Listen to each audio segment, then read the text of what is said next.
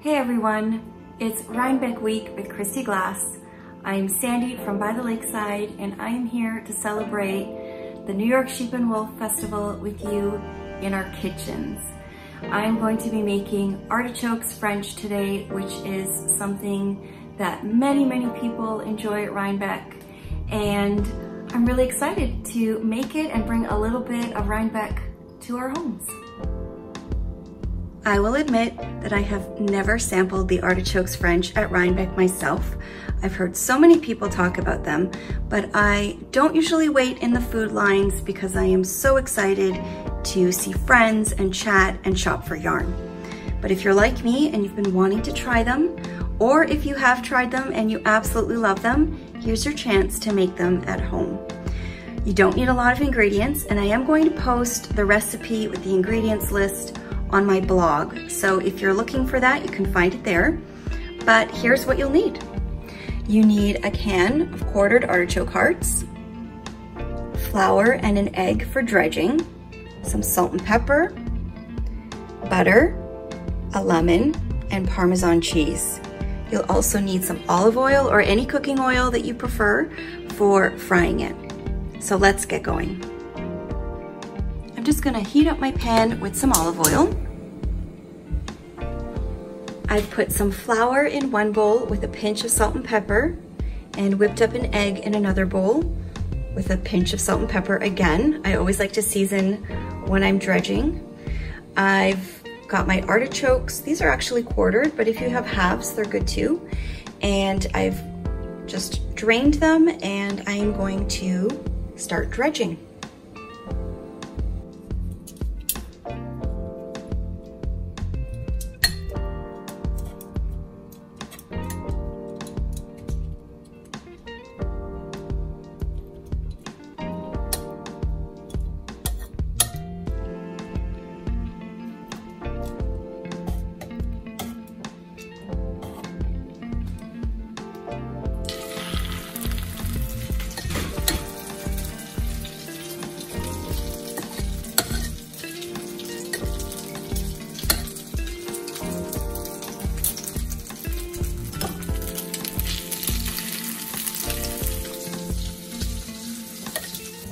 I actually found that pouring the flour right over the artichokes was a little bit better because they're so delicate and you don't want them to fall apart. So that's a bit of a time saver. And I'm just gonna fry these up one at a time. And when they are browned, I'm going to take them out and put them on a paper towel to drain.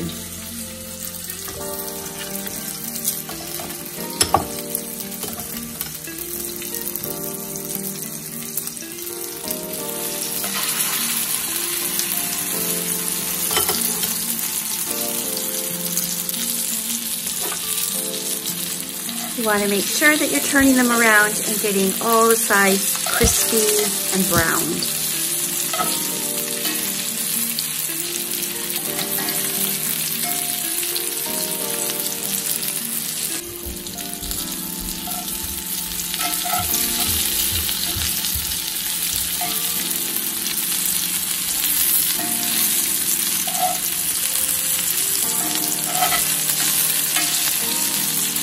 These are looking good.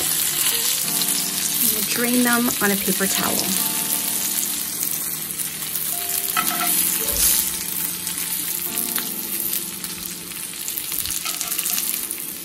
Just draining them on a paper towel.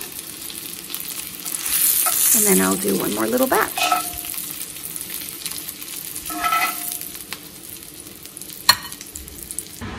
I've removed all of the artichokes that were fried into a bowl and cleaned out my pan, removed all of the excess oil and give it a little bit of a wipe down. And now we are going to melt some butter,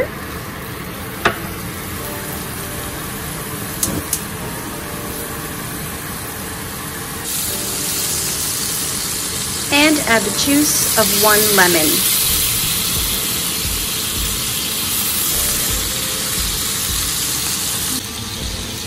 I'm going to take the artichokes and add them to the butter and lemon mixture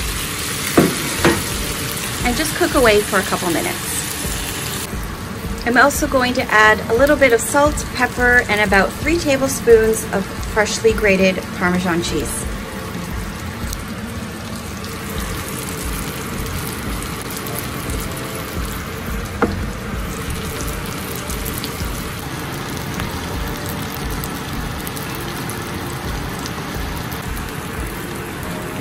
I may have added a little extra cheese, but they've been sitting for a couple of minutes, and now I'm just going to take them out with a slotted spoon and put them into serving dishes.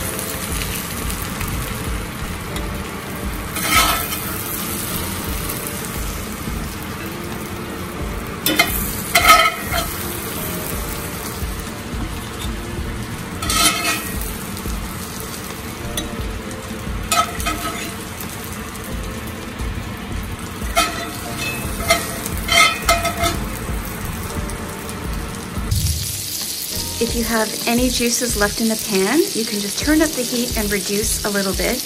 I didn't really, so I added just a little pat of butter and another half of a lemon.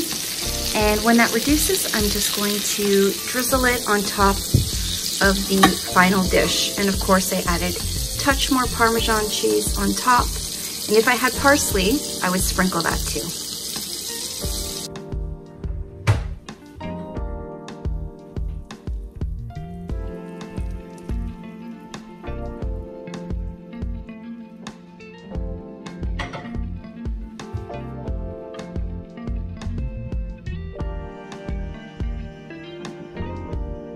Here is the final artichokes French, which would be delicious for my lunch today with a little bit of crusty bread.